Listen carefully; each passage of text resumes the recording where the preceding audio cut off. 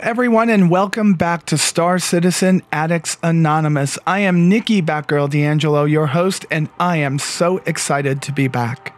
It's been a really busy and hectic couple of weeks as I got back to my regular job. Yes, my store is open and I'm back live in person for the people that actually come to see me every day. But what I love to do even more than my job is deliver content based on Star Citizen here on YouTube. And today we're going to be talking about their November event, which is called the Intergalactic Aerospace Expo. This event goes back, way back, and I believe it was 2013 that I attended my first one. Working 12 hours a day throughout the holiday season, I found it very difficult to bring content every day, but I did. 9 years younger than I am today, it was simple, but it's not as simple anymore. Back then it was exciting and everything was brand new. And for most of us, for the veterans, this event is just a bunch of ships you already own or can go and see over at the different ship sales rooms throughout the Stanton system. Of course, without Teach's Ship Shop, it is difficult to see some of the more exciting and popular ships, but that venue should be back open again once Nyx is back in Star Citizen sometime in the future. Anyway, I want to just preface this by saying this. There are many people like myself that are veterans that look at the IAE and say, wow, the most exciting part of this is probably the Jax videos that they release each day and the different sales of limited ships that they have throughout the week, like the Javelin and Idris, like the Pioneer, like the Kraken, and others. It is that reason that people find excitement, an opportunity to buy another big, giant capital ship for your organization. Well, that's not what CIG's real purpose is here. So to understand what's really going on, let's think of this as Rush Week. And they're having a big party to try to attract new people into their frat. Only their frat is Star Citizen. And maybe these people are brought over by some streamers. Maybe they're brought over by friends. Maybe they're brought over by an article. Or maybe just a video of mine that they've seen. And this is what IAE is for. Because for most of us, we've been there, done that, seen this. And of course, with brand new flyable ships like the Corsair and the Cutter, and a brand new flyable variant of a ship like the C8R, there is some excitement to be had by going to IAE.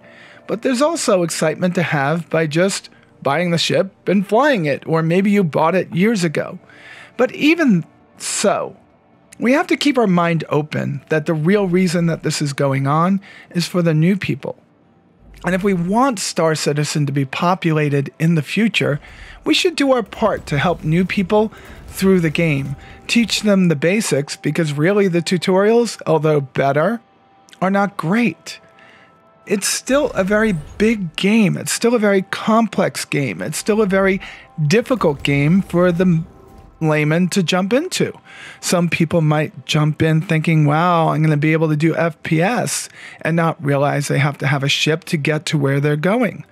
Some people might get into FPS and not realize that bang, you're dead, or bang, you're incapacitated.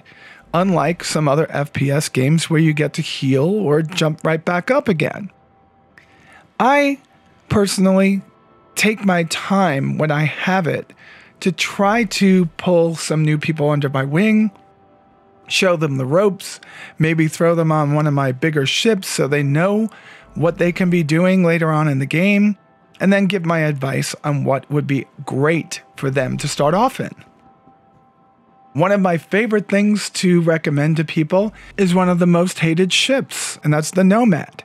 And for me, when I look at IAE and new people coming in, they need to make money. They don't know a lot of people, and what better way to make money than to mine?